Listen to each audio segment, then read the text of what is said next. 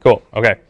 Hey, everybody. Thanks for coming today. Thanks, everybody, for sticking with us after delay. There was a meeting in here right before, ended right before 9 o'clock. So we've been scrambling to get all the gear set up. This is the most gear-heavy workshop so far. So perfect day for that to happen.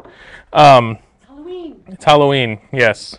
And my context is just arrived. I'm Wayne, she's Garth. So party on.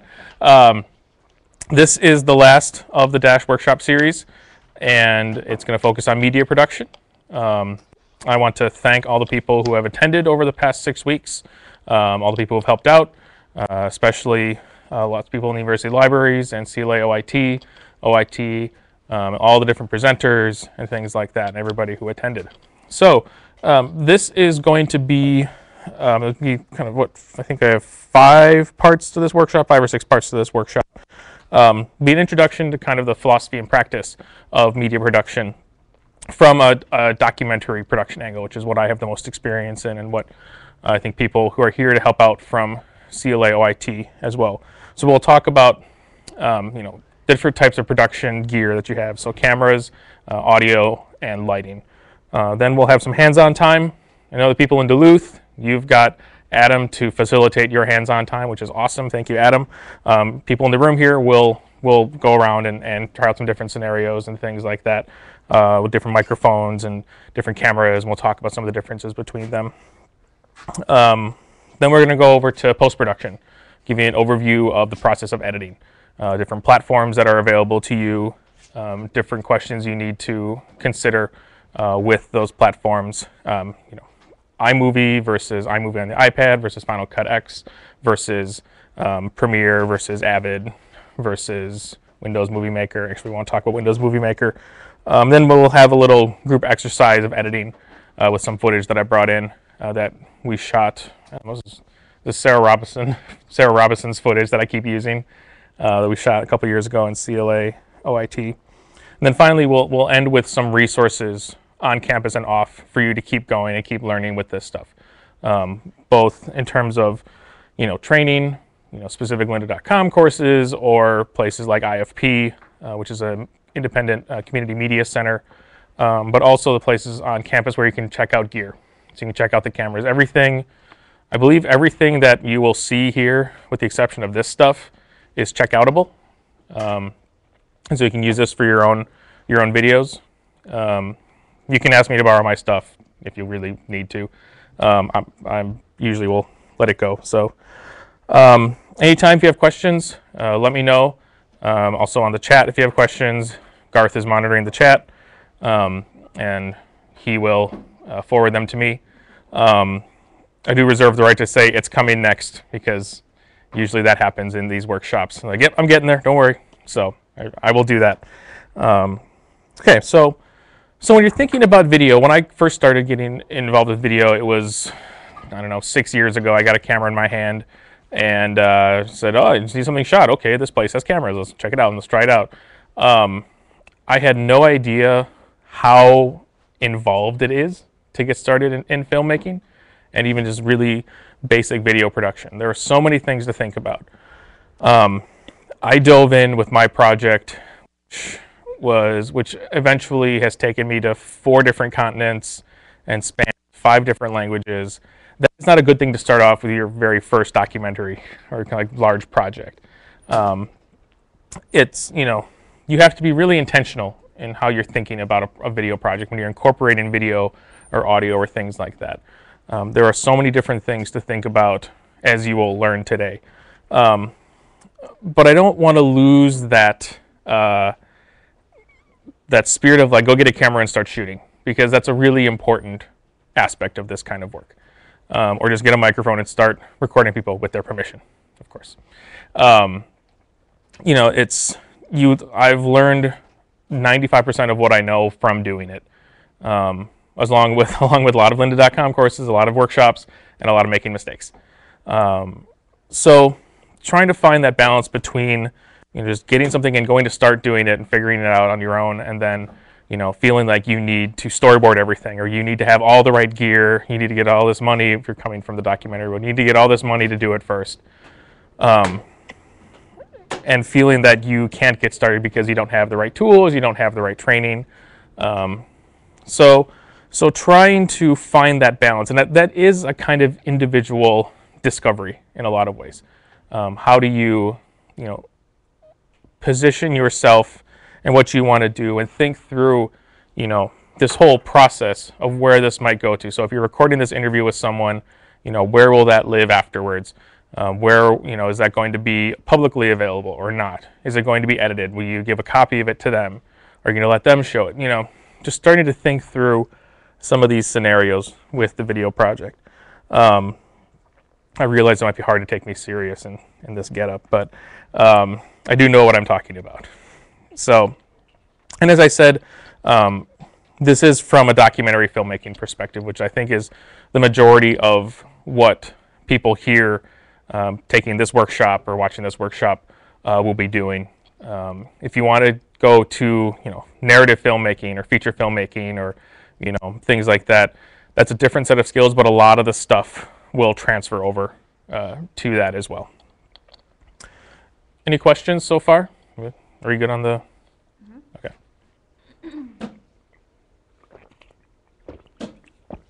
Okay. Okay, cool. So, do we have cameras set up back there? Awesome. So, I'm gonna mosey over here, and hopefully Gary can follow me, and I will close this. Actually, can you grab that, Rebecca? You have your open coffee. So when I started teaching this workshop 3 years ago, there were about 2 different kinds of cameras that we were working with. Now there's 3 because these things have gotten a lot better, and a lot more people are using these and the iPhone to shoot video. There was a story a few years ago. There was a Korean director who shot an entire feature film on his iPhone. Now, he had $5,000 of equipment around it to light it and do all the sound and everything like that. But he shot it on the phone. But there are some key differences between the 3 types of cameras I'll talk about, and we'll go through each one of them. The first one is what I'm holding now. We have another one, you can pass it around. DSLR. They are, oops, I'm going to stay over here so the camera can see me. I'm not making Gary upset. The thing about the DSLR is that they are photo cameras. They're designed for photos, for still photos, and the lens cap. There you go. They are designed for still photos, but their larger sensor size makes them ideal for shooting video. They give a much greater depth of field, which is when you look at your finger closely up to your face, everything is blurred out in the background. That is a conventional film look that a lot of filmmakers love to achieve, and this allows them to do that. They have, if you can see, their lenses will come off with these, so don't worry, I'll come back over there. So you have a lot more flexibility in terms of lenses. And so this pops off. I can put that lens on here. I can put other lenses on here. We can get adapters and, put old lenses that we find that are really, really good or really expensive lenses on here with special adapters and things like that. So you have a lot more control over what type of lens you use. They are, well, we'll talk a little bit more features about when we get into the specifics of white balance and aperture and focus and things like that. Some of the drawbacks of this are that there are conflicting reports on the reason for this, but usually there is a set limit to how much you can record on these. It's either 12 minutes or 24 minutes, maybe more at a time. You can use, if you have a card big enough, you can record for 2 hours or whatever it is, but at one time it'll automatically stop recording after 12 minutes or 24 minutes. And so if you are doing an interview with someone or an oral history, you have to be aware of that because it'll make a break in your footage and you can't recover that. So that that's the DSLR very quickly.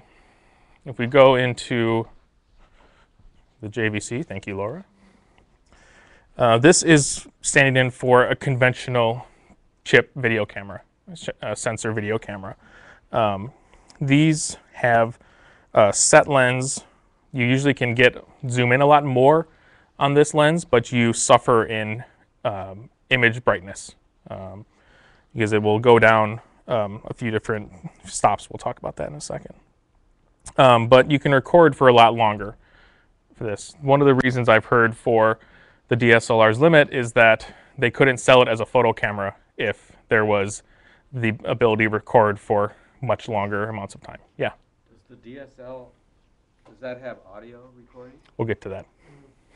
That's one of the drawbacks of that camera, which is why I'm always running a separate audio system, which we'll talk about in a second. You have better audio on these. You see XLR inputs. These are special cords that are used for microphones for these types of cameras.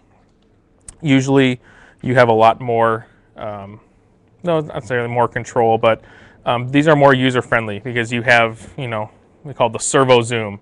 You just move back and forth and that zooms in and out. Where you have to zoom with these, you have to zoom, with the lens itself, and it's not as natural if you've only used those types of cameras. And then finally, the iPad. You've been using, more and more people have been using these. One of the things that needs to be, this is getting annoying.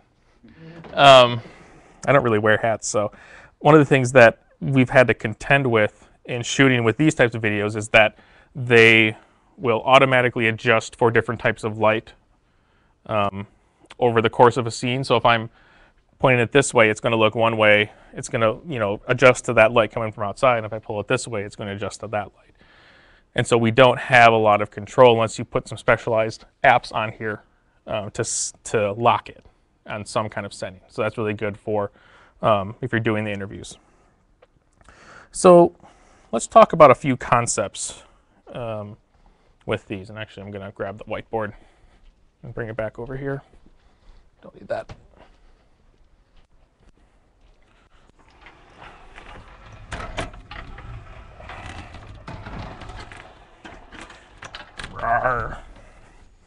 And these concepts will pervade any camera that you use.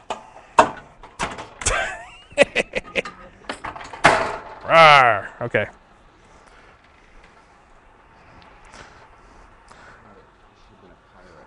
What? I know.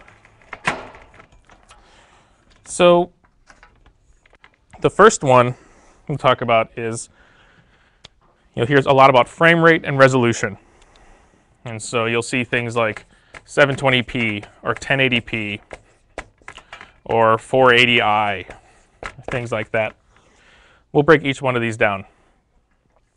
So the 720, or sometimes you see one more, 24 or 720p 30. So when you see these, the 720 is the horizontal, no, the vertical, right? 1920 by 10, it's the vertical. It's the vertical side. The vertical side of your screen resolution. So for instance, this is 1920 by 1080. Now, when you see this first number, we know that's the horizontal or the vertical side of your image, how big it is. Generally, HD is considered 1920 by 1080. Now we're getting more and more into 4K resolutions, where there is more than 4,000 pixels on that dimension. Really big files, really hard to manipulate in a lot of conventional editing programs, but it's getting more and more getting there. Yeah? So we're talking about density, not distance. Density, yes. Well, it's pixels. And so there are 4,000 pixels across and 1080 pixels down. So it, Your control is the number. oh, 720. yeah, that's the space you have to work with in there. Is that?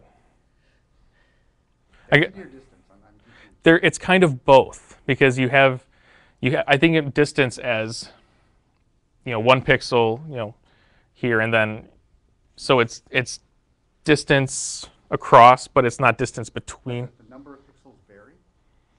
The number of pixels varies depending on your resolution on your camera and the settings that you choose. So But in playback devices, the number of pixels can vary, doesn't it it? Or is it it a flexible can number? it can there are ways where, so if you upload a video to YouTube that is 1080 1920 by 1080, it's gonna downres it to 720 most of the time. So you can go down a lot, but you usually can't go up because you're trying to recreate pixels or you're zooming in or things like that. So there's flexibility in terms of, but even with the screens, this is why we have all these issues with resolution when we're on projectors, because the projection resolution might be different and we have to adjust things here and there. So should I be thinking of it as pixels having variable size? Nope. It's what the image, working within that frame, what other devices might do with that size image.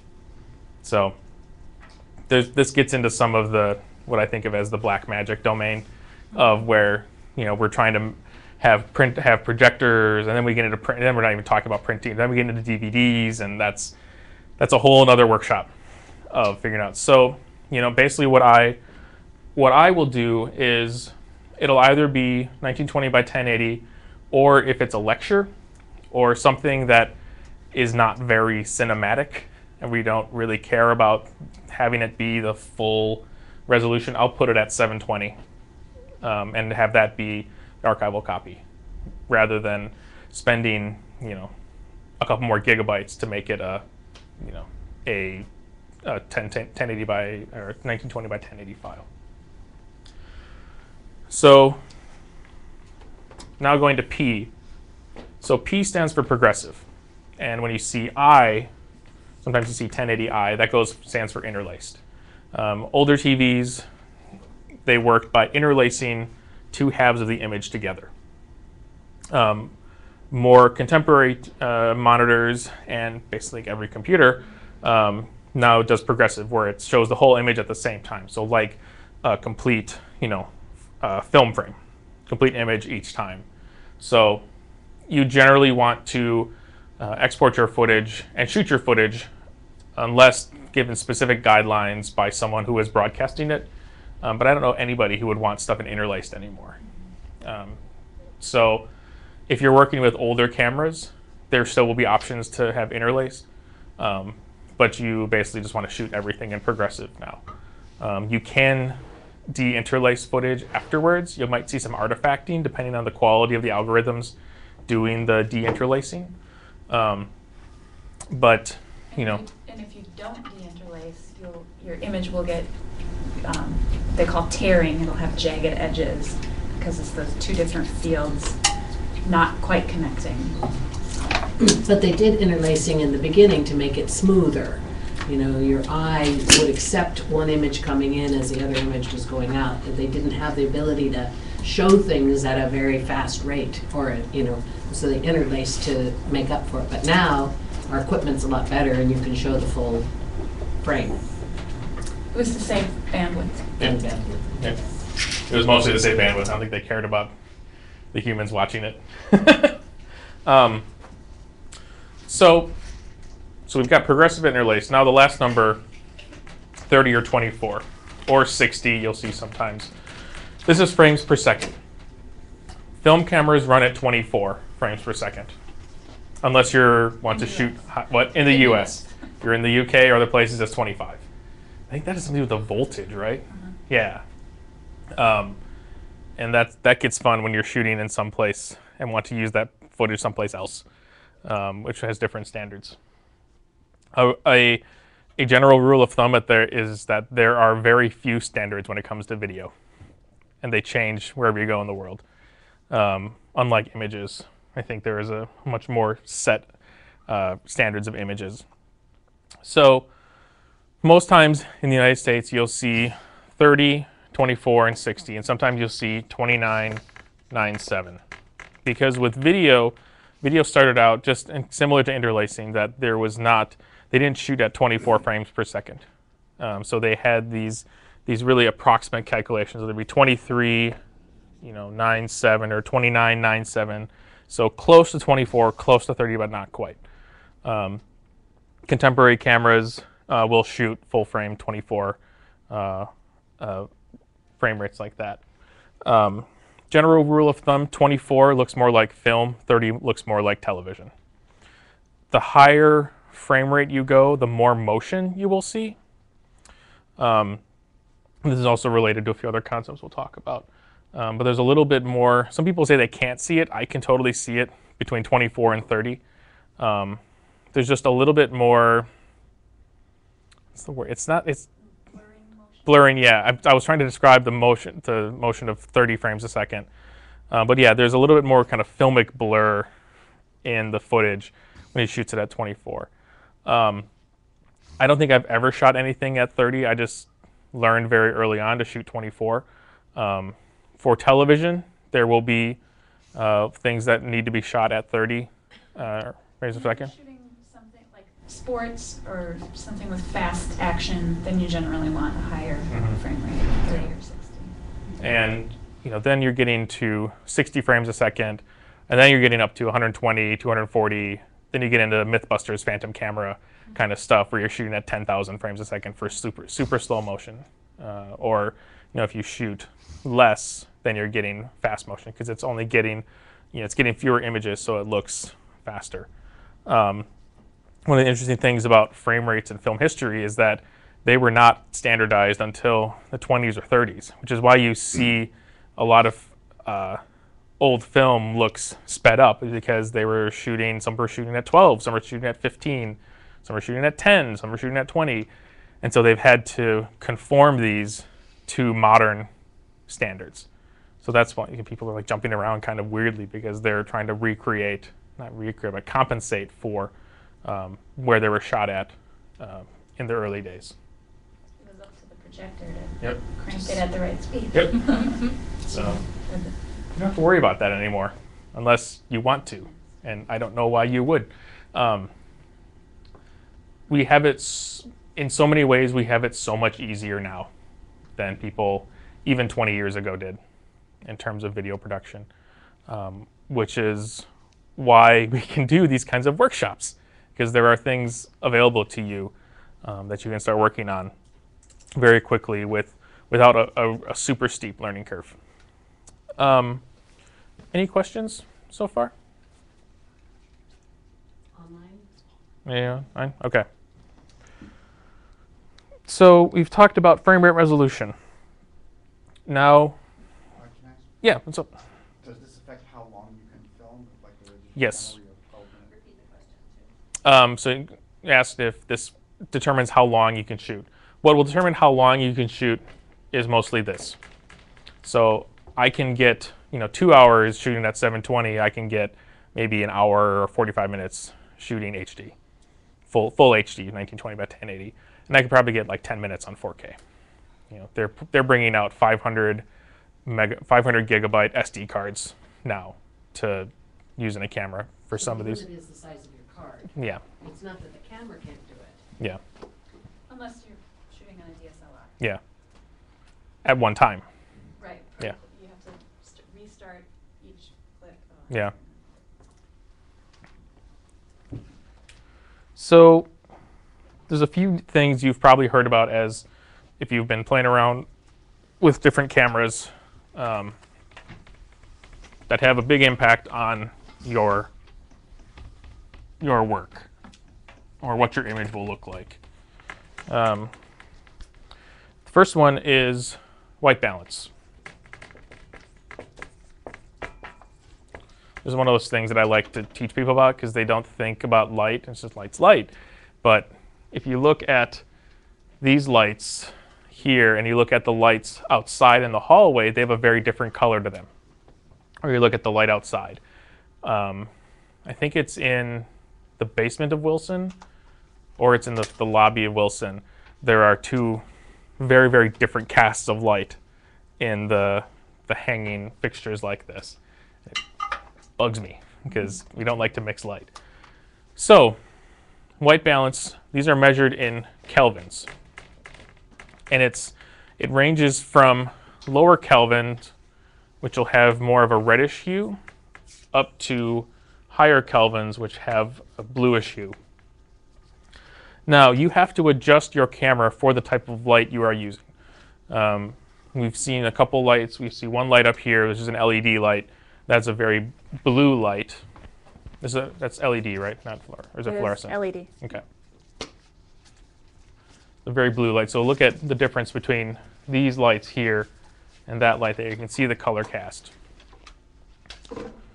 And so you will need to adjust your camera and have your camera match that, because cameras are not as good at adjusting to changes in light and these kinds of light as our eyes are.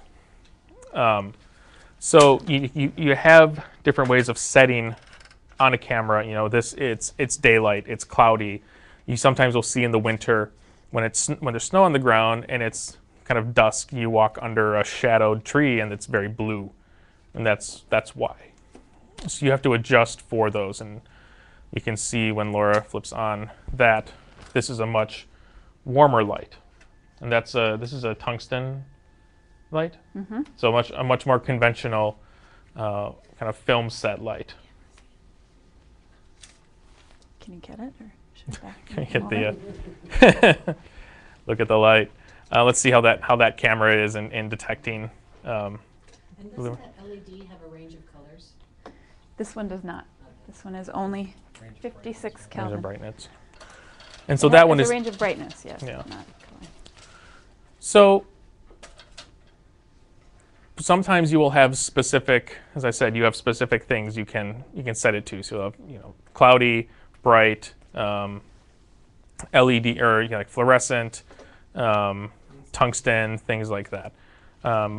Some other cameras will let you just set a Kelvin range, and so it goes from 0 to 1100, 1200, For top end of the Kelvin, or 11,000, Yeah, 11,000, I would say. something like that. 5,000 is daylight. 55, like 5,000, 5,500 is like bright sun at noon. But when you get up to the higher end, you're going to like 11,000, 12,000. So you can set on some cameras, like the DSLRs, you can just set a specific Kelvin scale. Say, I want this at 5,600. And it allows you for some finer grain control. Like, I like this a little warmer, or I like this a little cooler, things like that. You can also set I haven't had as much success with the DSLRs, but in a lot of video cameras, what you will do is hold up a white piece of paper or a different color piece of paper if you're going to do a more advanced white balance, and focus on the white piece of paper and then press the white balance button, and it balances to that white that it sees, and then theoretically it is color balanced for your shoot. Something to keep in mind, why it bugs me about mixing light, it's not just because of some OCD tendencies I have. It is because they are really hard to navigate and manipulate afterwards. So if you need to change something in the color afterwards, it's really tricky to try and do that. So as much as possible, do not mix light unless you are a really, really good professional lighting person, or have lots and lots of experience doing that. the other reason too is if you have mixed light and then you do a white balance, it can skew the other colors because you're telling your camera this is what white looks like, and it will reference all other cameras based on, or other colors based on that white. So if you're mixing two different colors of light, it can screw up your other colors. Yep. So. Yep. So just keep that in mind as you're working on this. It's something that you will need to do every time, and you'll look through the lens and say, hey, that looks really weird, and so you can try to white balance it first is the way to get there first of all. And that's kind of the global things you can do to start with. Then we're getting into these other settings: shutter, aperture, focus and zoom, ISO/gain. So shutter is one setting of how much light is getting. If you think of a shutter on a film on a still camera, that's the amount of time it's open. So 1/40th of a second, 1/5000th of a second, things like that. It's a little different when you're shooting video. Generally, you want the shutter to be twice as much as your frame rate. So if you're shooting at close to 24 frames a second, you want your shutter to be 48. If you're shooting at 30, you want it to be 60. And generally, I have never had to mess with the shutter for any other reason. Sometimes you will for a certain effect. My favorite is in The Wire. They use high shutter, and you see a lot more motion, kind of we were talking about with the frame rate. You see a lot more motion between just when someone's moving their hands, and it gives I don't even know how to describe it's like clipped, or it's a way of giving a really different subtle feel to the movement of a scene. So they use it a lot in scenes of high drama or chase scenes or things like that. But unless you're looking for a specific effect, I've never messed with the shutter beyond setting it to 48 or 60. Sometimes you might have to to get a little more light in the scene, but I think there are other ways of achieving that as well. Aperture. Aperture is measured in f-stops. So if you hear someone say stop down to X, Y, or Z, or this is 5 stops further, or things like that. This is another version of how much light is getting let into the camera. You can go down pretty low, but going from 0 to roughly 25 is a general scale for aperture. 0 means it is completely open, all the light's getting let in, and closer to 25 is completely locked down, very little light's getting into it. So I've had to shoot inside and outside in the same day, and I'm moving back and forth between these. So I've had to go, I'm inside, I'm at f2.8, and then I go outside and I'm at f20. So you just have to keep in mind those things as you are, shooting in different places. Another thing about aperture is that it's going to have an effect on how much depth of field you have. So a higher aperture is going to have less depth of field. And so you need, if you want to get that higher, if you want to get a more shallower depth of field, you have to allow more light in, but you have to be careful that you're not overpowering the subject in terms of light. And so it's always this kind of balance between these different factors, because what people used to do to get that was to put the camera a lot further back and then zoom in on the person, so they get that shallow depth of field. But now with these DSLRs and so much more light being able to get into the camera, they can achieve that. So I mentioned zoom earlier. Is there anything you want to add on aperture? Not really. Okay. Just regarding depth of field, the things that influence depth of field are your aperture. Mm-hmm. So a bigger aperture gives you softer depth of field. If you need things to be more sharply in focus in the whole frame, then you want a smaller aperture. But also distance from subject to camera, Mm-hmm. that also affects your depth of field. So if you want more sharpness, you want to be farther, well, yeah. It gets really squishy, right. because you're talking about multiple scales. Distance and zoom and right, so. Yeah. So we talked about zoom as, with these different cameras. Generally, unless you are using a really, really nice lens with a DSLR on the order of $2,000, $3,000, you're going to lose 3 to 4, sometimes more stops as you zoom in on a camera, and on a video camera, a conventional video camera as well, just because they are built with that flexibility of zooming in to see something here, to see something outside on the mall. Right. And then keeping in mind too that the third thing that affects your depth of field is the focal length. Mm-hmm. So as you zoom in, you're increasing the focal length, which means that you're making your depth of field more shallow, and a wider lens, which would be zooming out, gives you a sharper depth of field. Yep. So when we talk about focal length, we're talking about these in millimeters. So the lens that we have on this one here is 18 to 200. You can pass that down. And you can zoom in by pulling on that ring. And it has a lens cap on. And it has a lens cap on too. Whereas the one that that I passed around, you know, as a prime lens, it means it does not zoom at all. It just stays fixed at 28 millimeters. These aren't questions you have to worry about. Kate is double fisting DSLRs. You don't have to worry about these as much with a conventional video camera because they have one set lens. This one goes from 3.7 millimeters to 37. Oh, F. That's interesting.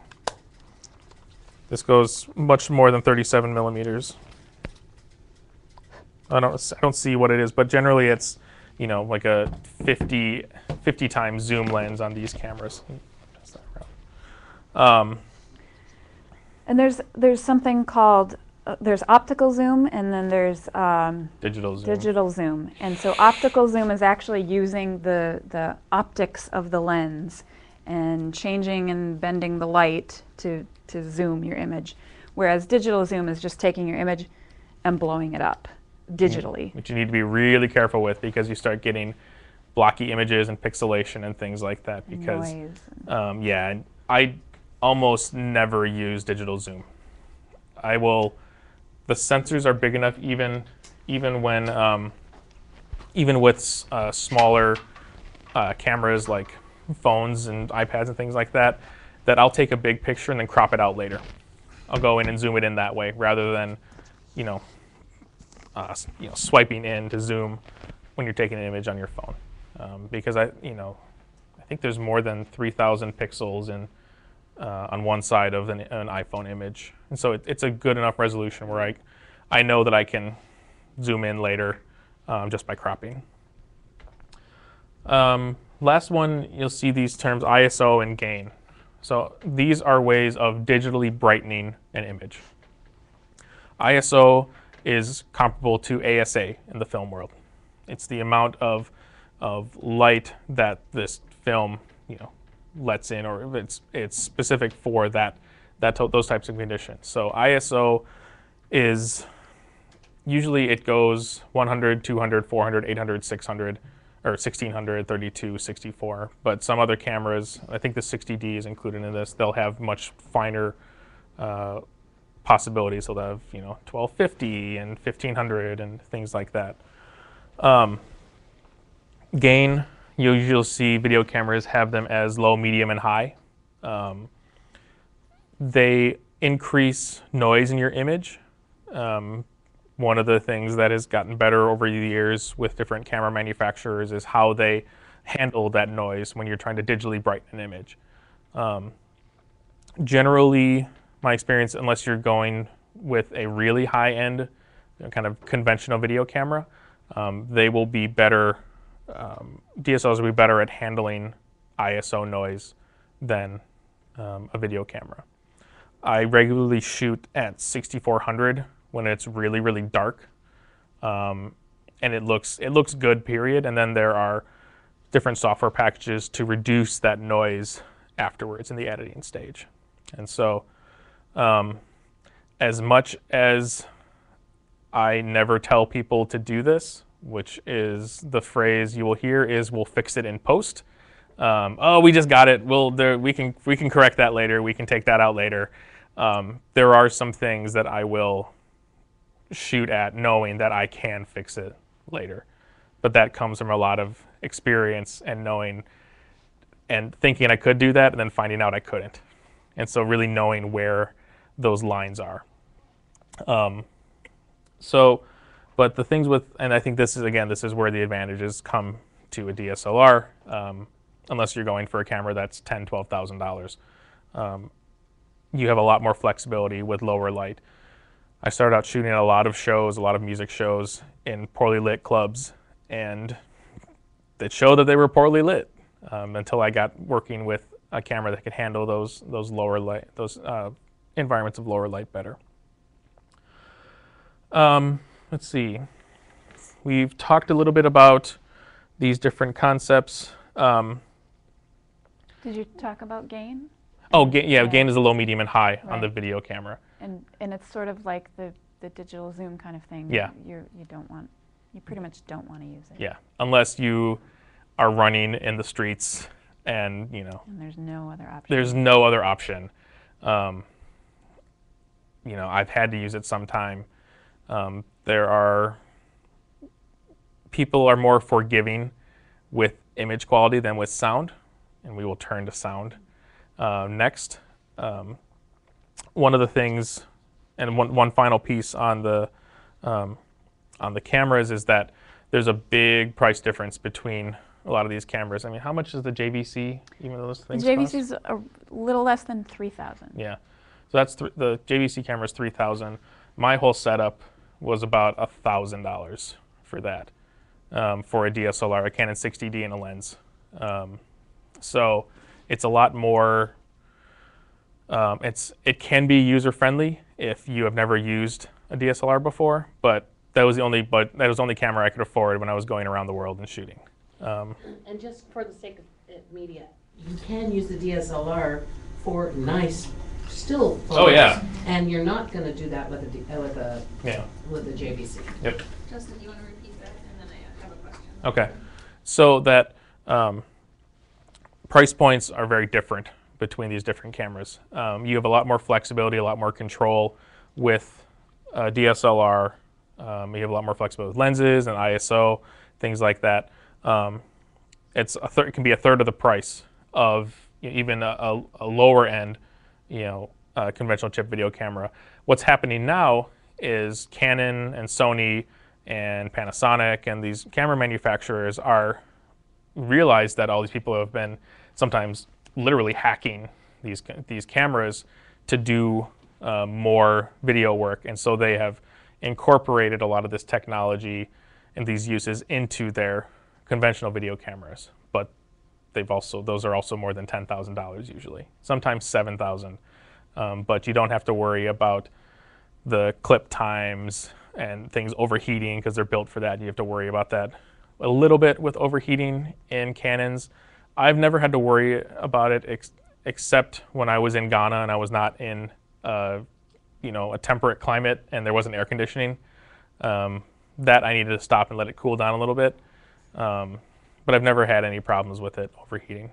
So, Justin, yeah. do you have a charter website you would recommend for a quick guide? I will send that around. I'm going to post a resources doc. Afterwards, and I'll include something like that lists out the differences between these cameras. Any other questions? Anything else anybody want to add before we go on to sound? Yeah, well, we can segue into sound by saying that the DSLRs. Yeah, DSLRs have a lot of limitations on sound. Remember, I pointed out the XLR inputs on these. So this is a type of mic known as a shotgun that is a very directional microphone. Whereas here, that's the microphone, right? Mm-hmm. Yep. So you see it. It's these four little holes. That's the microphone. And you are getting just a broad swath of sound. And it doesn't have professional microphone preamps and things like that. And remember the clip time. If you don't have a secondary sound source running with a DSLR and your camera cuts out for whatever reason, you don't have that audio as well. And so you'll have a few different options for microphones. And one thing to keep in mind for any microphone is what's called the polarity pattern. So this is the way sound travels to a microphone, how the microphone receives the sound. So if we have a shotgun, which Laura is holding, this is the boom mic. You've seen everybody on TV and in films holding above their people's heads. Sometimes you see it drop down and hit people if it's a slapstick comedy.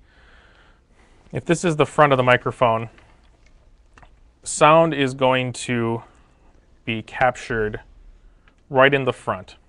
It's not going to get anything over here or or behind it. It's very directional. You can, if we'll show you this. Actually, I'm going to correct you. I'm going that way. Well, no. So if this is the front of the microphone, the pattern, it has a V-shaped pickup pattern. So that's in here is where you're picking up sound. Yeah. So sorry. That's fine. I think I was explaining it the opposite way.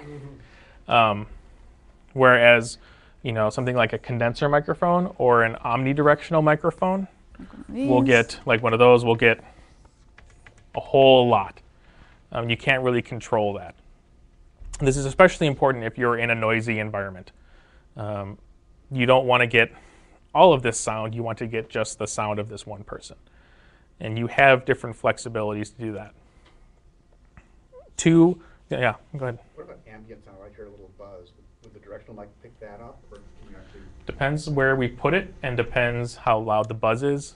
And so, short answer, yes. How much is it picking up on this microphone here, Gary? The buzz from Yeah. From the projector. none of it. Yeah. I'm not hearing anything. So these are omnidirectional mics. They are picking up all around, but they have a pretty small range, so it needs to be really close. Yeah.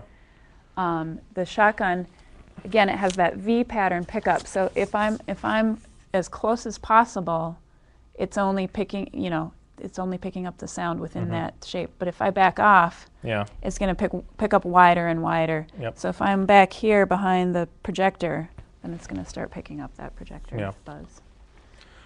This is something that you might be able to take out later with some specialized audio software, where you can pull up a spectral diagram of your sound and say, oh, that thing is at 10,000 hertz or whatever, and you can pull out that line. It's like Photoshop for sound. Adobe Audition, it's magic. It's not magic, but it's what it feels like sometimes. But keep in mind that you're pulling out that entire frequency. Yep. So you're pulling it out of people's voices. You're pulling Exactly. that out of anything else that you want to keep. So some general rules to follow with sound. The first one is get the microphone as close as possible to the person. Hide it. I just had a shoot a couple weekends ago where I started with three. It was 3 people, which is always more difficult when you have miking multiple people around a table. Started with 3 lavs, and they moved a lot, and they kept hitting it, and okay, we're just gonna get rid of that. And so they had a bunch of art on the table because they're promoting an art website, and so I hid a microphone behind one of the pieces of art that couldn't be seen from the image. And so I got the microphone really close to them and got halfway decent sound. Not as good as I would have liked, but it was easier and allowed them to be more expressive, I think, because we weren't using, one of these microphones. So that's a general rule of thumb that includes sneakiness of getting. The truism of that people will put up with bad video. I'm speaking into her mic. That's the next thing I'm going to say. Oh, okay, sorry. So getting your microphone as close to them as possible.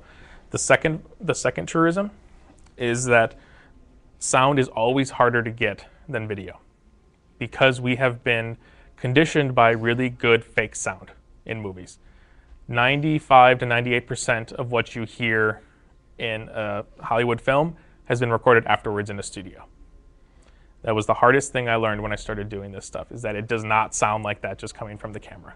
And so you have to think about these different types of microphones, the environments, whether there's a buzz.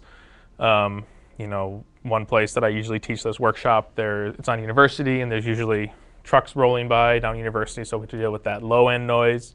Sometimes my favorite trick is when you're shooting at someone's house, you You want to get rid of the ambient noise, you turn off the refrigerator, unplug the refrigerator, you put your keys in the refrigerator, the keys for the person who is driving, and then you can't leave until you take the keys out of the refrigerator and plug it back in, so you don't need to buy them a whole new set of groceries. You know, you try to control the environment as much as possible, but you know, with some trickery and some accessories, you know, I filmed in the middle of, you know, among New Year's festivals, and got really good audio. And sometimes you want the ambient audio. Maybe you will record it afterwards and just get a really clean audio track of the interview and then put the ambient audio in underneath it, so you have more control over it and you don't necessarily have, you know, this kind of uncontrolled noise happening behind you. And the third one is that audio paradoxically makes your video look better. Even though it's harder and it has a lot less control, people will forgive a whole lot more with video than they will with audio. If they can't hear it, there's nothing you can do to fill in that missing knowledge with video. So that's why I have people start out, you know, like really getting their audio down first, really knowing how to do that. So a few different microphones we've already mentioned. We have, this is the lapel or the lavalier. You'll hear it referred to as, this is what you see on all the news broadcasts and things like that. It's meant for very close up, but I've also hidden lavaliers behind mugs and on people's desks and things like that. Again, getting those mics closer to the subject. Already saw the shotgun. We can see things like the court jester is going to bring me something, I think. Well, where is it? It's right there on the little stand. Oh, yes. If you are just recording audio, say you are doing a voiceover, or you're you're just doing an oral history, something like that where you don't need video, you can use one of these types of mics. You'll see other ones like the Yeti mic, which is more of like a radio mic where you're speaking into it. These generally have to be closer to the person, so you're kind of talking directly into it. Amy, can you grab that other microphone that I have there? Yeah, the fuzzy thing. So I've used something like this for recording voiceover on films I've made. Thank you. Thanks, Garth. Grab the zoom. Okay. Yeah. And so then we have a few other more specialized ones. So this monstrosity is a Zoom, which is an audio recorder. Take this off for now. So you can see the microphone on top here, and they actually have different capsules that go on top. Some of them are like XY directional mics to get a full stereo spectrum like that. Other ones will be more condenser like that. There's a shotgun. There is a shotgun. We don't have them, Okay. but you can get a shotgun for it. And so sometimes, I'll just use this to sit on a table in front of someone, or sometimes I'll just have them hold it if it's a really kind of run and gun kind of style. Otherwise, I'm taking microphones and putting them into this. We see on the left and right side, we see these XLR inputs or 1/4 inch, like guitar amp plugs. You can put a signal into there. I'll come back to that in a second of why that's important. This is another type of microphone. This is the Rode VideoMic Pro. That's meant to go on top of a camera and provide better audio than you can get, especially with a DSLR, just through the onboard microphone. Again, because of that directional pattern, not only is it a better microphone in terms of its construction, but it allows for better sound capture because of its polarity and its pattern. Could I use this with the computer then? Nope, you would use this for a DSLR, so it would go right in the shoe on top. So, you see me? I'm just looking at the plug. It's what? Go ahead. It's fuzzy because that cuts down the wind noise on it.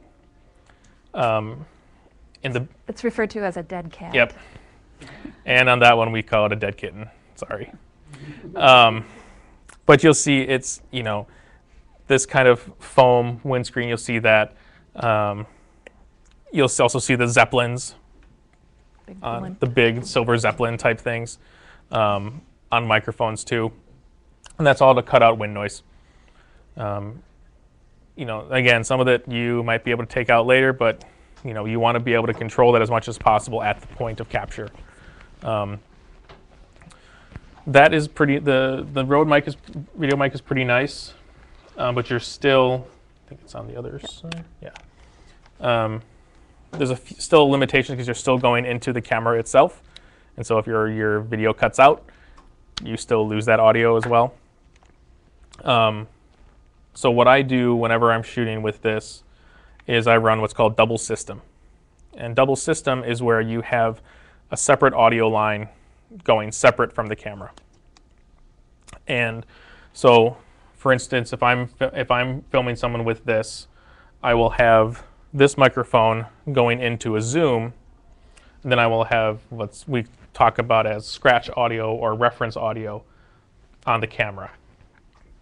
And I can use a program called Pluralize, or actually now Premiere and Final Cut have incorporated this feature of syncing different footage with the same audio together automatically.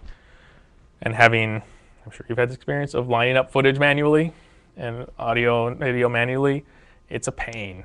It is not fun. And the reason it isn't, this is why they used clappers. That was a sync point for the sound and the film.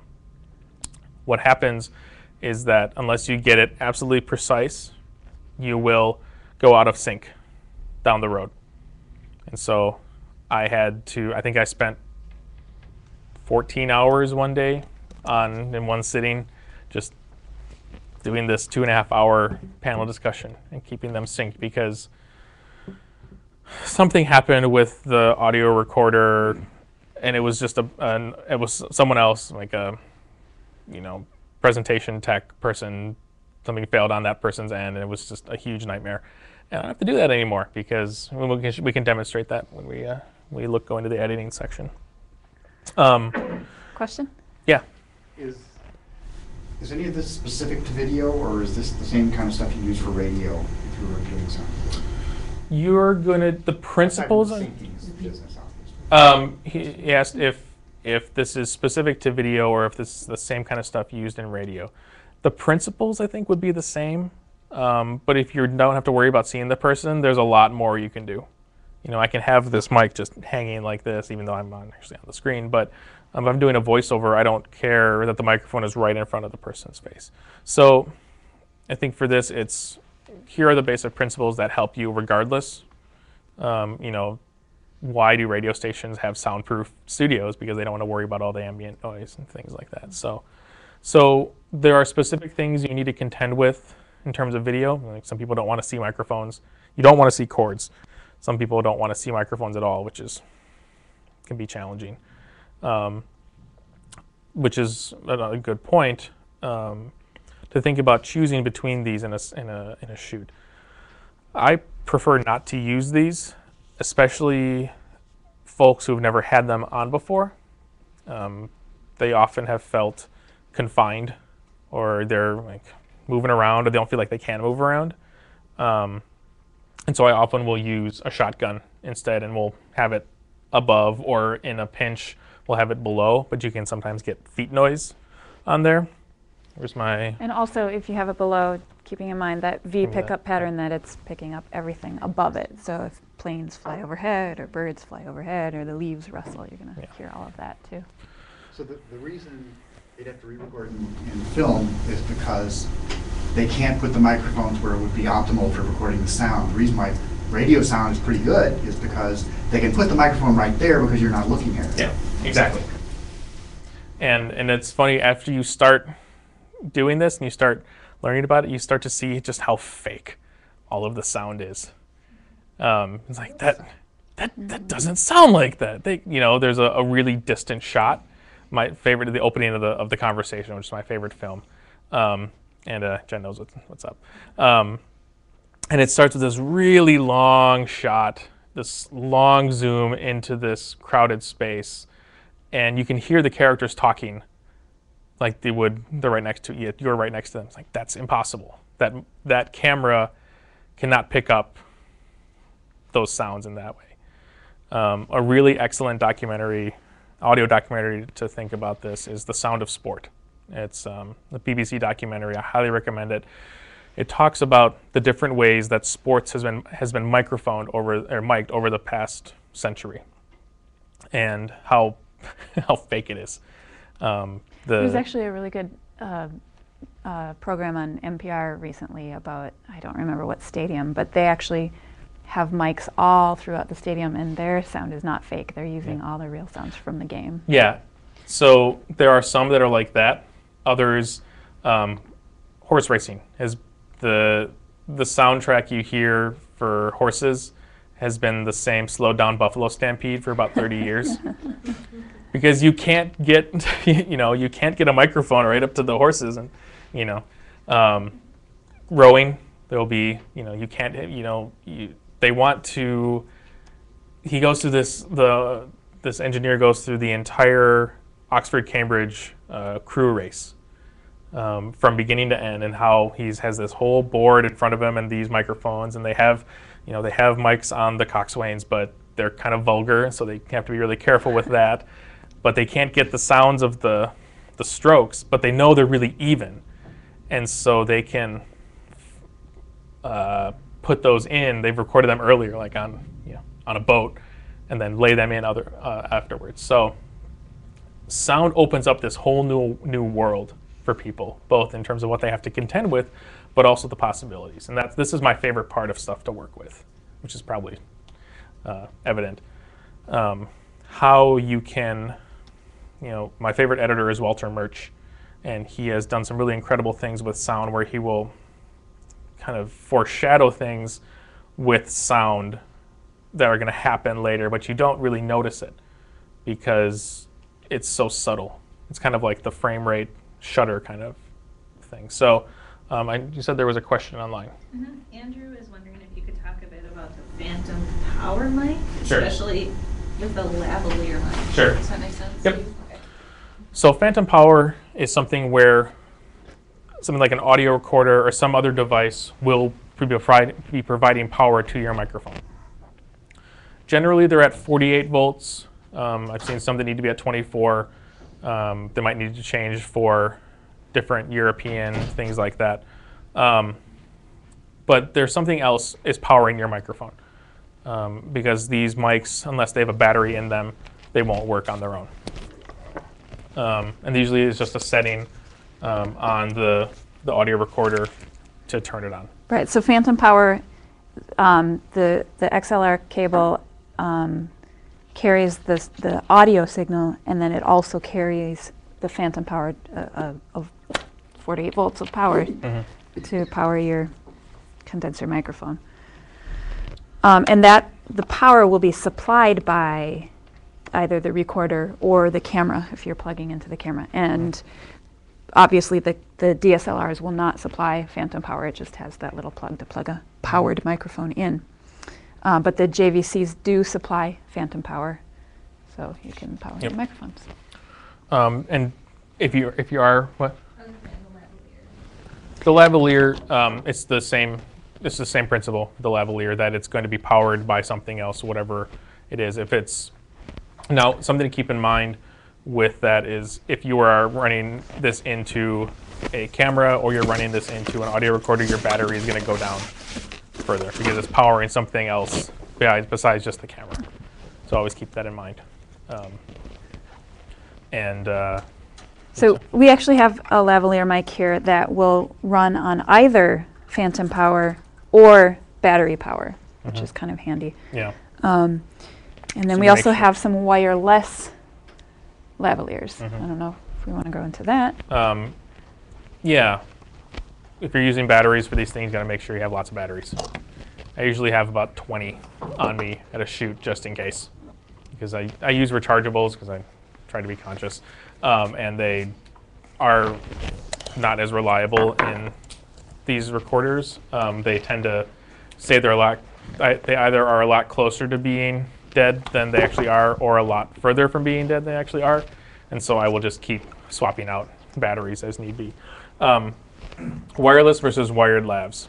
So generally, since I don't, a couple of reasons I don't use them, because wireless lavs are taking some frequency, signal, and when you do that, it can create interference. You can get interference, and I've used them a couple times and have gotten interference and noise both times, and so I just don't use them.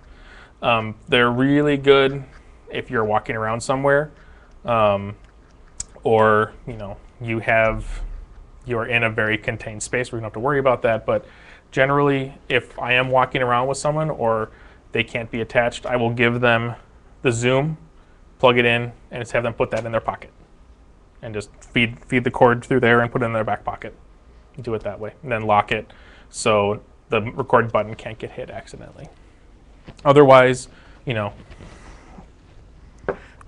running a wireless here, but we can, you'll see an XLR connection on a lav, and then you just string that all the way back to your audio recorder by your camera. So, and the thing that I always forget, but is one of the most important things, it's true, I always forget headphones. Headphones. And not just earbuds, even though that's what a lot of people have, but you need something that covers your ears, because you want to be able to hear the entire spectrum of it. So if you're unless you have some like nice Bose earbuds, but even then I wouldn't trust them. You're missing part of the spectrum. So if you're missing that there is some low rumble coming from somewhere, or you're getting some 50 hertz or 60 hertz hum from an audio cable crossing an electrical cable, you might not hear it if you have cheap headphones. So it's really important to have these to be able to hear everything. There's a standard MDR 7506, I think, is the one of the standards, that Sony 7506. That is what I've seen most people using. That's what I own. I've owned 2 pairs, and I love them. They're great. $100, totally worth every penny. But just being able to hear everything really well. So let's see. Anything else you want to add about sound? I think we covered all the different microphones, audio recorder. Yeah, so double system if you're going to use a DSLR in some way, or being really, really careful and knowing that you are going to stop and and cut after each question, or at a certain point, you just know that, okay, stop for a second, let me stop and start, so you're not losing that. Any questions? Any questions online? Okay. Finally, lighting. Oh, with the iPad, sorry. iPad sound. So there is a microphone, but we use that microphone, but I think we can use, you probably use the Rode as well in here. I think this is a TR, oh, it's just TRS. No, it's just TRS. Never mind. Well, we have to get an adapter.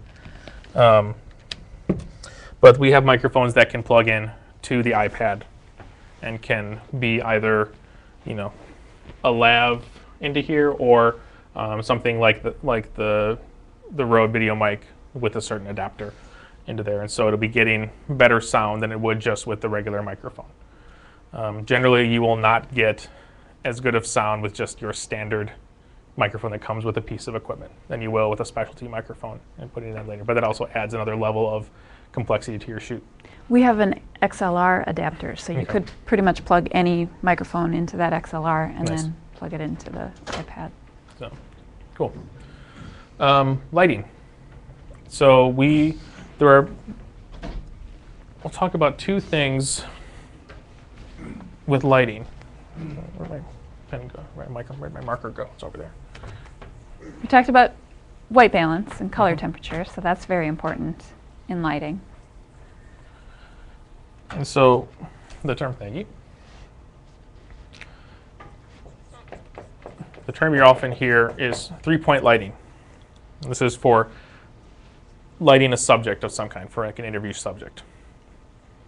So person is, I can't draw. So the person is kind of sitting here. That's a chair. Whatever. And so you will have three, it's called 3 points because you have 3 lights in this triangle shape. You have 1 light on the side, and this is the key light. This is providing the main source of light for you and for your subject. And then on this side, we have what's called the fill light. When we can demonstrate this when we get things set up, you'll see that if you have it just from one side, you're going to have shadows on the other side of it. And so you want to fill those shadows in with this other light. But generally, you want to have some definition. I think Laura always talks about there is the triangle, the Renaissance master triangle that you want to get. Well, the important thing to keep in mind is that depending on the angle, it's going to sculpt the person's face and make them look it will change how they look and how you feel about how they look. So the Renaissance angle it's based on Rembrandt's lighting and how he painted light falling on a face, and it's just kind of a nice flattering look. If the angle comes around to the side a little bit more, you get more of a side light. People look a little more mysterious or angry, or we're very affected by the angle of light, and it's actually a matter of inches. You move your light just a few inches, and it can really change the whole look. Or the sphere example. Yeah. I also what the way I like to describe it is that we're taking a 3-dimensional world, a 3-dimensional person, and we're representing it on a 2-dimensional plane, which is the TV screen. And so we want to be able to emphasize that sense of 3 dimensions. And so I don't know if you've ever taken a drawing class and you've had to draw a sphere, and you can't just draw a circle. You have to add shading on one side, and you have to add highlights on another side to make it look like 3 dimensions. So 3-point lighting, or really any lighting, but 3-point lighting really helps you understand the concept, helps you accomplish that. So the key light comes at an angle and it creates shadow on the other side. The fill light will come in and fill in some of those shadows so it's not so dark, it's not so mysterious, but you still have those shadows present to make the nose look like it's coming off the face. And then the backlight is exactly what it sounds like. It's behind the person. And this helps to separate them from whatever background they're on. It gives them some definition. It gives them a little bit of halo behind you get a little bit of light on the shadow or shoulders. Yeah. And then that gives you further sculpting, further depth. All of this is so subtle.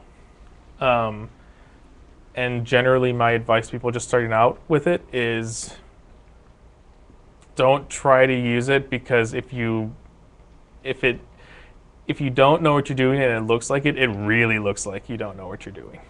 And it's, there's ways to think about these principles in a ways, but that to really have an expert like Laura who can help you, craft the lights for these. Again, I tend to go more, I'm like, sound is more important. You need to focus on your sound. Don't worry about lighting. Make sure they can see the face. It's fine. Right. Just pay attention to the obvious things, like if their eyes are too dark or if they're, can't So what I often will use is, because I don't have a lot of controlled environments to shoot in. When we shot a lot of videos with the first year experience project, we had the wonders of Rarick Studio and Laura's expertise and David's expertise and folks like that, and so we had a lot of control. We had a whole light rig kit, above, not even a kit, a whole rigging, a light system above on the ceiling of the studios, and so we had a lot more flexibility to do that. I've never had that. I'm usually using some form of natural light or just whatever light is in the room, and banking on my sound and my story to make up for the lack of lighting. But just some simple things to follow. You never want to put a person in front of a window. Never, ever, ever. because the light, paradoxically, well, not paradoxically, the light is brighter coming outside than inside, and so your figure will be blown out. If you have to, well, the background will be blown out because you need to have enough light on the person, and so the camera is going to try to adjust for outside light, and the person's going to be basically silhouette. That's how they make silhouettes. They shoot. They have all this light coming in from the back of them, and they turn down the aperture so that just person is just in silhouette. You can use these principles. For instance, the bounce card, the reflector. So, for instance, say we are going to use natural light. We're actually use a window. They're going to be on the side like they should be, and someone is sitting here getting the natural light from outside. That's going to be the key, and then we want to have a fill, and we will use this reflector as a fill. See in his face. I should stand still. So, I've often used the reflector as my main light source coming from. If I don't have the direct. In that case, we probably want it up a little higher. We Yeah. don't necessarily want the spooky Halloween light coming from below. Well, maybe on a day like this. All right.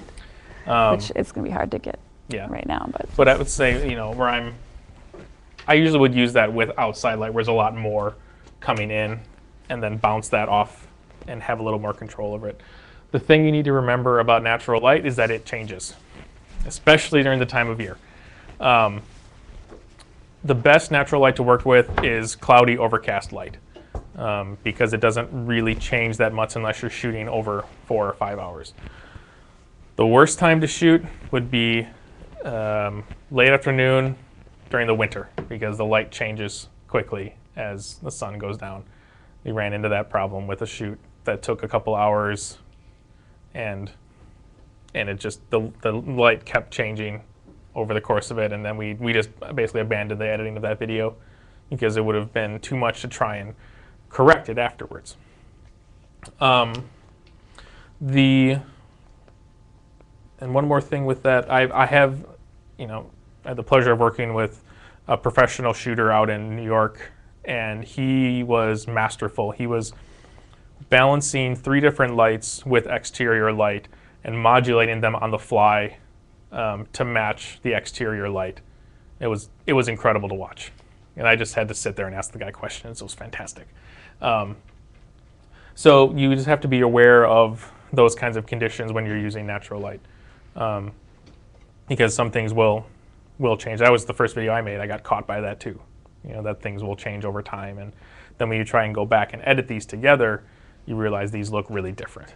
And so just to be careful with that, which is why, again, we go to the studios to do a lot of this, because we know the light will be absolutely consistent over 5 or 6 hours. Or go shoot in the mall, because they don't want you to think that time is passing in the mall, so they keep the light really consistent. Mm-hmm. So look at that, those kinds of locations. Let's see. Good. You want to go with mall lighting, okay. Yeah, it's not going to be great. I wouldn't go there. Yeah, you don't want to do that. There's also small lights you can get to go on top of a camera, just to give a little bit more illumination on the face. Then you'll see the light moving with the camera, so sometimes you will hold the light, have someone hold the light on top. I don't think I brought that with me today. I just have a little LED panel that's about maybe a quarter of the size of that panel there.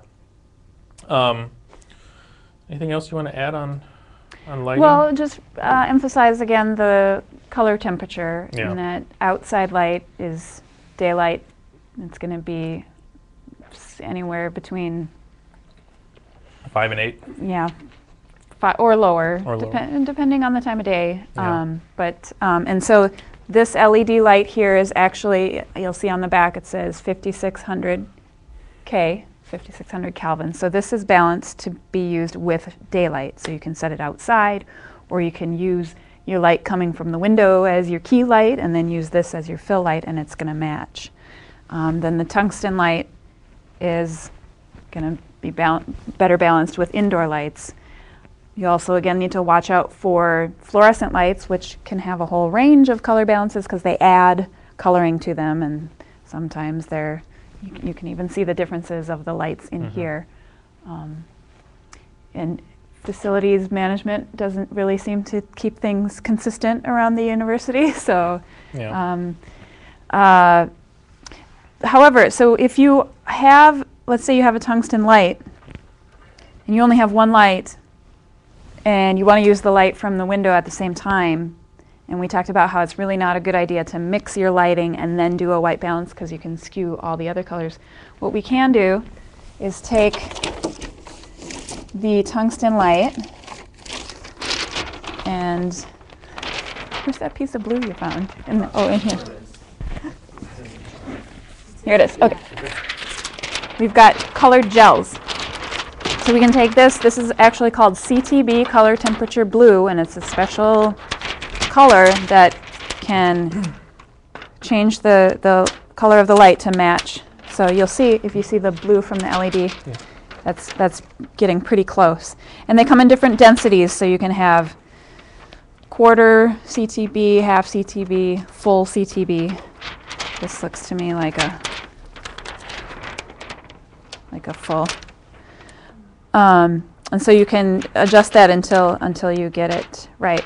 And conversely, if you have the LED light and you need to mix it with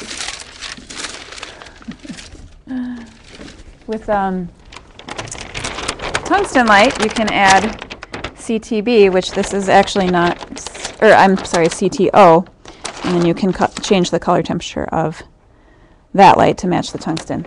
This happens to not be, this is actually an orange and not a CTO, but we do have lots of CTO gel.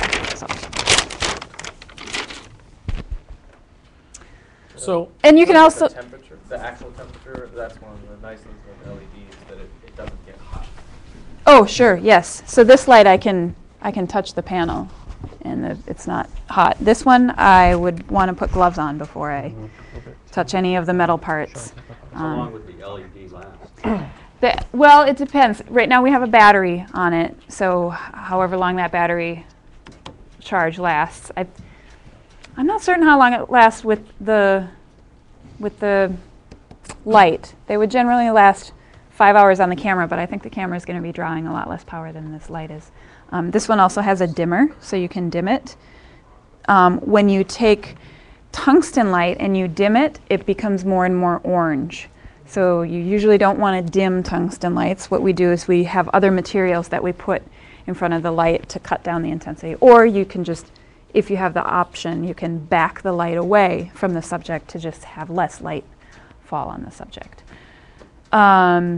This light does also have a cord, so it can be powered with the in the wall. But it's nice that it has the option of a battery too, so that you can take it outside. This draws far less power than tungsten lights do, and that's why it can operate on a battery. These are just pull too much power to operate on a battery. Any other questions about that? One thing we didn't talk about too is the quality of light. So you'll see that, can I get a volunteer for a subject? Yeah, Jen, you want to just stand in right there? Just right about there, perfect. So, and then if you face our fine audience. So first of all, it's very hot, it's very intense, and then you'll see that it's also very harsh light. The shadows are really sharp, so that's a hard light. So we can adjust the quality of the light too in a number of ways. One way we could do that is take a piece of diffusion and put that in front of the light, and that will soften the light out slightly. It also takes down the intensity. So the shadows are a little bit softer, the edges are not as sharp. We can also take and bounce light. So we can put this umbrella in here. And then in this case, we're using the bounced light, so we would spin the light around and use the light that's bouncing off the umbrella. So a lot less intensity. Why don't you just step a little closer to the light? Yeah, do but you want then me to take my glasses off though? Is that going to I change? think you're okay. Okay. Glasses are a particularly fun challenge when lighting because you get a lot of reflection in the light. Tips to deal with glasses are remember that lighting is really affected by just tiny, tiny movements. So if you're getting a reflection in the light in the glasses, you can raise the light. Sometimes if it's a little bit higher and coming down rather than shining right into the glasses, you can just move it slightly, you know, one direction or the other to try to get rid of that reflection. Another trick sometimes is to, if it doesn't look too goofy on camera, you can take the glasses and just tip them down slightly, and that way the reflective surface is not directly across from the camera lens, so it's reflecting down instead of right into the camera. Right. But sometimes that just looks too weird. Or you can just have Mine them won't do it. remove their glasses. Are there other pieces of advice about clothing and accessories that? Absolutely. What I'm wearing is terrible. Stripes. Stripes, yes, Bad idea. stripes are bad. And possibly a moire happening with her. Oh yeah. Yep, Her stripes or small patterns can cause what's called moire, So jeans. and it makes this kind of dancing pattern happen on the screen. You would know it when you see it. Yeah. Things just kind of wiggle and move. Men's ties are particularly bad at that. And then you also want to avoid, as much as possible, wearing white because that will overexpose and then you have a hard time exposing for the face. And then wearing pure black too is sometimes something you want to avoid just for exposure issues and Yeah. interest in the frame too, really. Yeah. There's also considerations for wardrobe with your sound. If you're wearing a lapel mic, you might have problems with silk or wool in the winter. They'll get static and you'll get static electricity and you'll hear it buzz and snap in the microphone. Reflective clothing like satins. Yep, yep. Anything shiny can be difficult to deal with. Jewelry is hard because it will reflect the light and flare and also may hit microphones. On the other hand, jewelry sometimes is a place to place a microphone. So it's kind of a give and take. If you're using a lapel mic, you may not want to wear a t-shirt. No. Nope. I tell people generally to not wear red because that can also overpower cameras, especially if you're getting into the higher end of cameras that will be able to handle it better, but especially on maybe the JVCs and I think also with some of these, they don't handle red very well. I don't think there's any other color, you know, maybe like pinks and things like that, but just don't like red. Mostly red, yeah. Yeah. Red tends to bloom Yeah, and bleed. yeah. So those are the guidelines And if you're doing a green screen shoot, then don't wear green. Yeah. Because then you're just a disembodied head and hands. Unless that's what you're going for. Unless you're doing a spooky Halloween shoot. Also copyrighted images and stuff, or is that? Sure. Well, depends on how scared you are of being sued. Right. Do you want to repeat the question? So Alice asked about copyrighted images on things. On t-shirts. T-shirts. Yeah. Yeah. A lot of times you'll see somebody has a piece of tape over, you know, Nike or whatever. Yep. Or if there's products in the shot, sometimes they'll turn them just enough that you can't see the brand name. Or they'll just blur it out. Yeah. You'll see that also. Just stuff gets blurred out. So Rebecca's the copyright expert. You know, try to avoid problems as much as possible. Right. Yeah. Up front.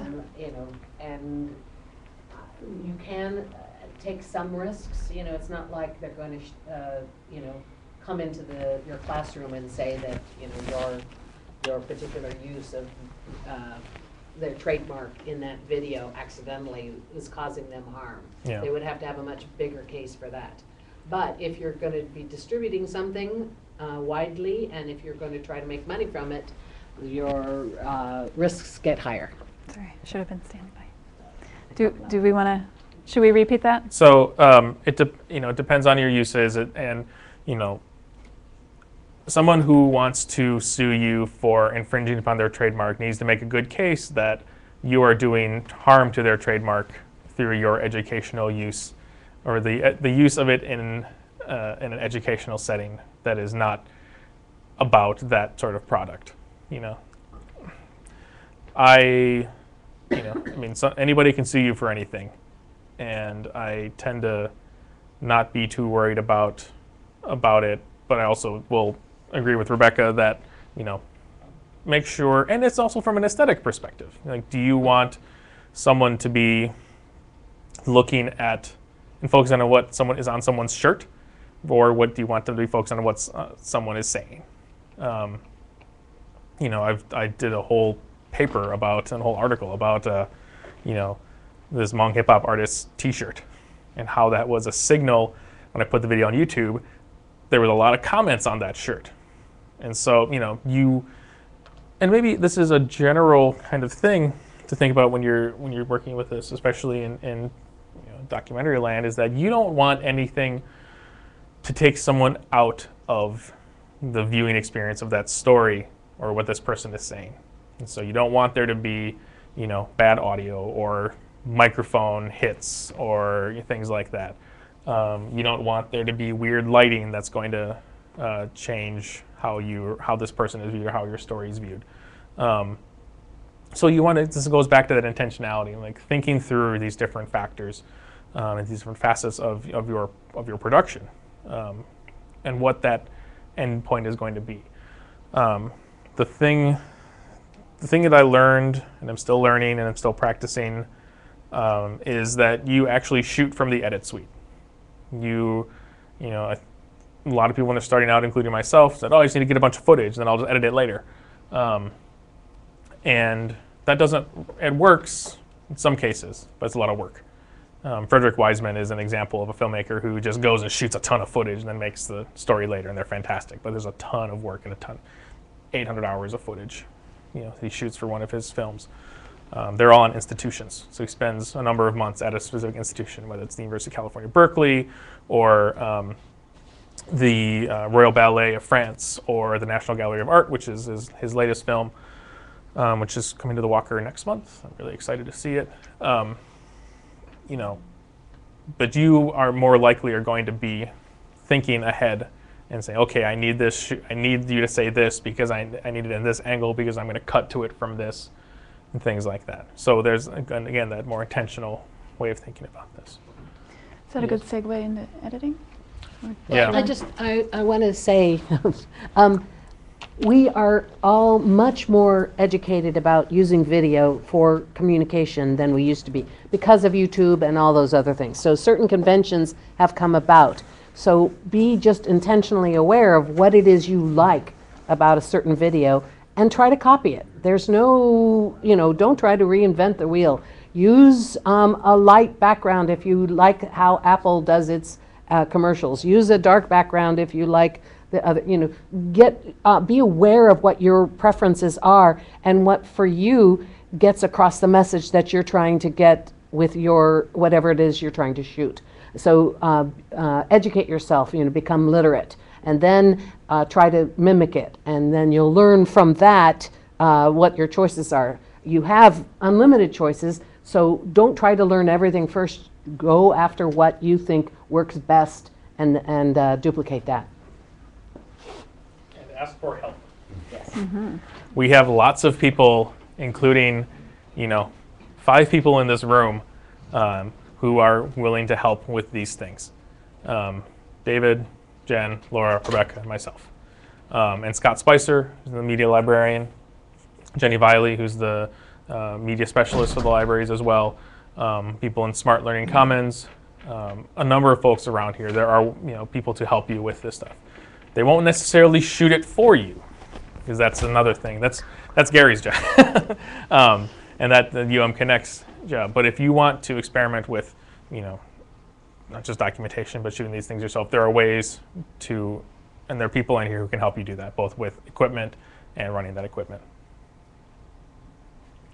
We are running close. we're running close to time, but I wanted to show a few things with editing, but we're having some technical things. You can just show it, and I'll zoom the camera. Okay, perfect.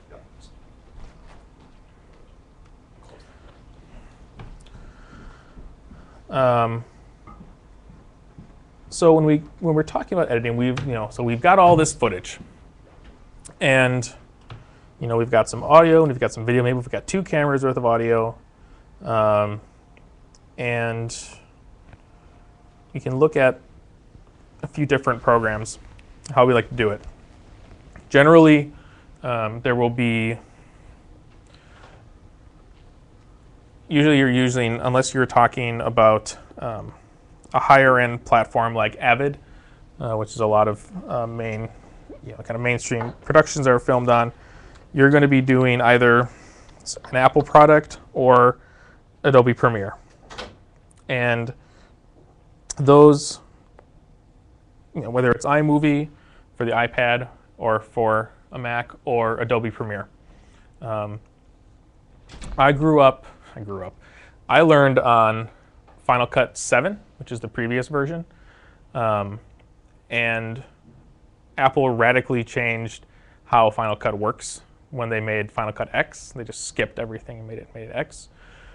And I couldn't handle that because when you're editing, for me, editing is in some ways all about control. You want to know where your stuff is, where it lives, what you can do with it. And Apple kind of took that power away, and they wanted to tell you where stuff was saved, and it just created a lot of problems in my workflow. So I learned Adobe Premiere, which I'll be demonstrating today quickly. Also show a little bit of iMovie on the iPad. So I'll load up Premiere quickly and just kind of give an overview of it working. So we can start a new project. We'll just skip over this quick. Let's see if we can. Amy, can you grab the lights on this side just to get the front? Or are they over there up here? No, they're over there. So remember when I was talking about those, there you go, those sync issues and those kind of automatic / auto-magically syncing, that program will spit out what's called an XML file. If you're a librarian, you know what XML is. This is a document that tells the computer where these files are, how long they are, and things like that. And so I will drag this in to Premiere, and don't worry about that. And now we have a sequence that doesn't work. This is a good example. So I imported this footage. Why doesn't it work? Because platforms like this are called nonlinear editing platforms, which means on one hand, they're nonlinear and they're non-destructive. Nonlinear means that you don't have to edit on an old Moviola film line at a time, one film strip at a time. You can move all the stuff around any place you'd like in any order, just jump things around, things like you don't have to do it all in one line. The non-destructive part is that you aren't actually editing the video in this. You are editing these placeholders of the video. The problem with that, and then when you go to render the video and export the video, it renders it together as the video that you will see on YouTube or on a DVD or things like that. It's really nice that you don't have to edit the video itself because it's not like you're cutting film and you can't go back to it. I can undo anything I need to in this.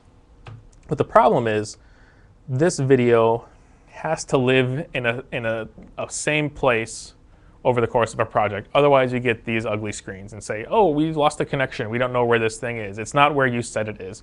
I don't know what to do. So we have to go and link the media. This has gotten a lot easier too. And find where that media is. So we're looking for 51, 57. It's going to locate all those, and so now we have, there's Sarah, and I have to get the other one.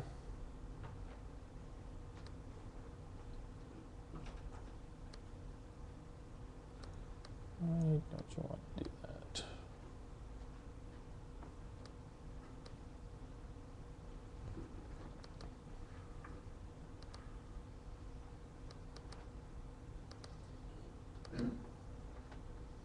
Now we have that. Now we just need to get the audio.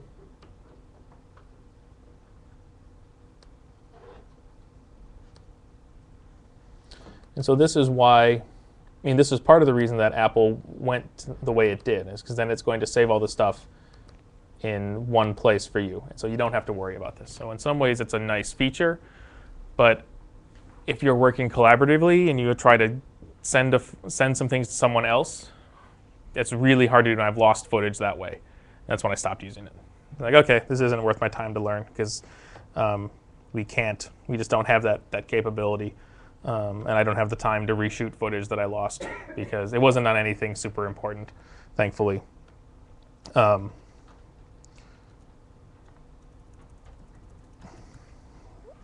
So we have 4 main windows here.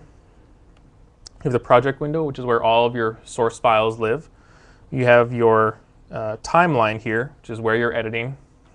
You have the source, which is where the source of your video will be shown.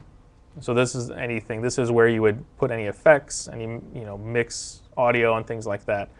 And the program window is the final product. So if I, for instance, want to warm up Sarah a little bit, I will do a fast color corrector, and I should see, I actually don't have that in here. Yeah, so you can see it there.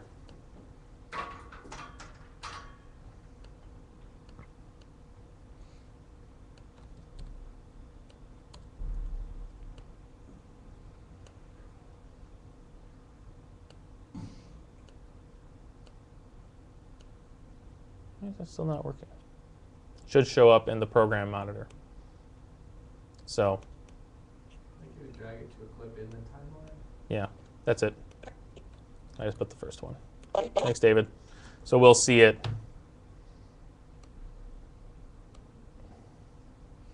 on, see the reflected on here as well. So, zoom tight. Zoom tight. So that's the basic outline of it. And then you are, using the different cut commands to move things around. Then I want to get rid of that. I want to move that here. Things like that. There are ways to work with 2 cameras where you are automatically cutting between the 2 of them. So you don't have to go through and I want this section of here. You can set it up in a way that you're hitting 1 and 2 when you want to cut between the 2 of them. That's something, if you know you have a long interview, that you can just kind of do that with. There's also, you can see we have our separate audio track down here. So we have audio on the video itself. That's Laura, that's Rebecca. I just want.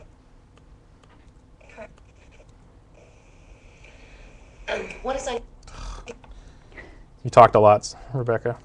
use a lot of email. Most of my client correspondence is done over the internet. So The majority of my clients are not in Minnesota. They're all over the country. And that's the audio from just the camera.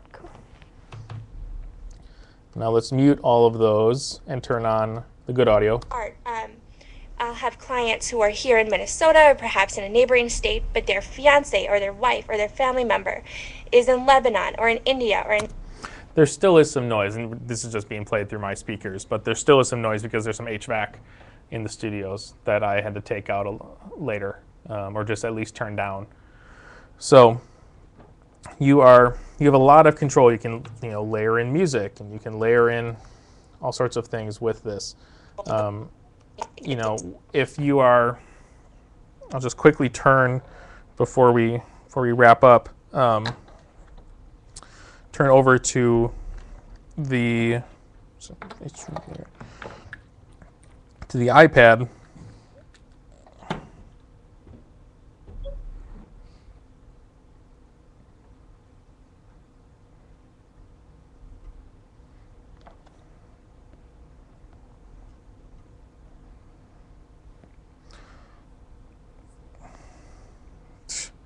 So also they want to make all the things for you. So like, we'll do bright.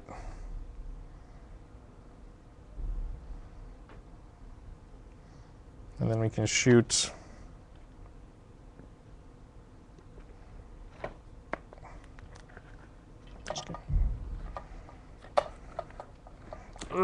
Shoot a quick amount of video.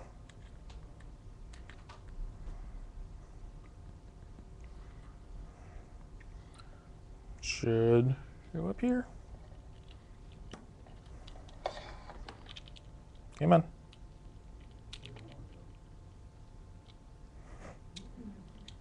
Oh, that's interesting. Yeah, I know, right?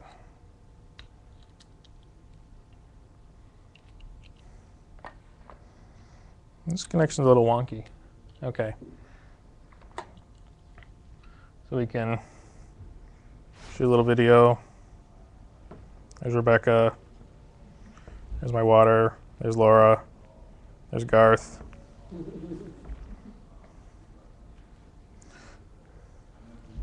You click on Use Video.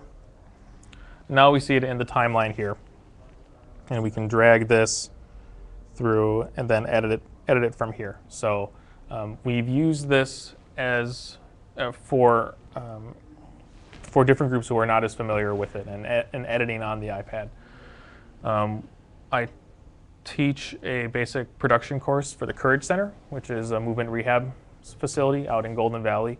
And so we started teaching it with a bunch of conventional cameras, and we tried to edit with Final Cut, and it was just a mess. We couldn't do it because there's such a steep learning curve with Final Cut. Then the director of the program there said, "Hey, what about iPads?" And that was then we started actually making stuff, and we did a whole short film in 2 weeks with footage we shot at the zoo, and we were collaboratively, editing it together, just pulling down on here and swiping down to do a cut here. You see the cut thing comes at the bottom. You're just zooming in, seeing this part, So there's a lot of possibilities to get started with this, and I realize now we're just a little over time. So on the resources sheet that I'll put up in the Dash Workshop Materials folder, there's a lot of different options on campus, lynda.com, trainings for pretty much every tool you would want to use, from Premiere, Avid, all the way down to iMovie on the iPad to and on the Mac. There are lots of people who want to help you, be willing to help with a project and getting started. And finally, one of the most important things that as a data management person, make sure all of your stuff is backed up in 2 places, preferably one of which is not in a place with the other one. So your house can burn down and you don't lose that footage. I've had hard drives stolen from me. It is not a fun experience. The person missed one, so I still have a project. I now have 5 hard drives in a Wells Fargo safe deposit box. So I need to update them. I keep saying that, but I'm going to update them. And Rebecca? And where are you publishing these things to? Like YouTube or, Yeah. So are you? Well, distribution is important. Know your audience. Yeah. Want to repeat that? Just distribution is important. Know your audience. So where you're publishing them. If you're going to be publishing them as a DVD, that's going to both limit and expand your audiences. YouTube versus Vimeo versus Media Mill, perhaps Elevator, or the University Digital Conservancy, and things like that. But knowing that you know where your stuff is and is backed up and safe. So, any other questions today? Okay, everybody. thanks for coming, and thanks for coming, for those of you who came for all of the workshops. So, I think it was not. It's not. See you next time. If you want to do hands-on. Yeah, if you have time and want to stop and look at some of the equipment, we're happy to answer questions.